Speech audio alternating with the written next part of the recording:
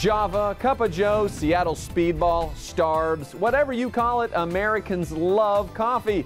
And with 64% of us knocking back at least 1 cup daily, why not make it even better yourself? Lindsay Granger has hacks to make any cup gourmet on the top of the list.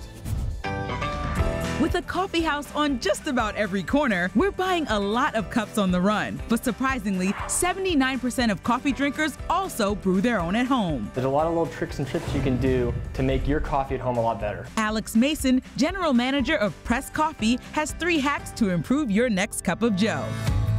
First up, for the people who like their coffee made quickly and easily, instant coffee. So your coffee is only 2 ingredients, coffee and water. The first thing you have to start with is great water. A lot of bottled waters, they add minerals in them, and you want to stay away from those. Yeah, we just don't want too much mineral content in our water. It's going to prevent how much coffee we can dissolve into our water. Add a little bit of cold water into the bottom of your mug and mix in your instant coffee before adding your hot water. If you hit it with the hot water immediately, it's going to dissolve all the solubles a little bit too quickly. We want to slow that process down a little bit. This will help get rid of the powdery taste and consistency.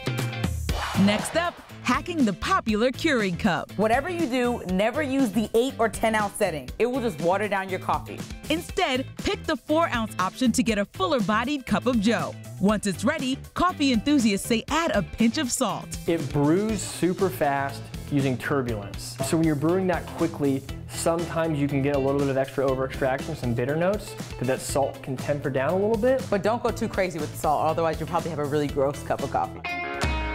And finally, for those who have a bit more time to spend, there's drip coffee. First thing you want to do is always grind fresh. So having a grinder at home is a really big piece to making great coffee. The perfect coffee to water ratio is 2 tablespoons of coffee per cup of water. Cheers. Cheers.